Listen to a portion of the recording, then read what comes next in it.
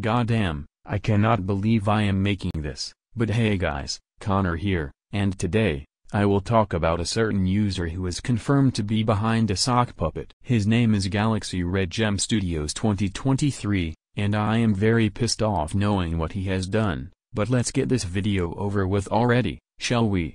Anyways, it was confirmed by PandaFan400 that Galaxy Red was being the fake Shadow account, and I will link the video in the description below. And do you know what else he did? He even said the N-word on the fake Shadow account, proving he is racist. And Galaxy Red, if you are watching this, do not even think about apologizing, because it will be denied. Anyways, the link to the proof is in the description below. So this is me, signing off. Peace, stay safe.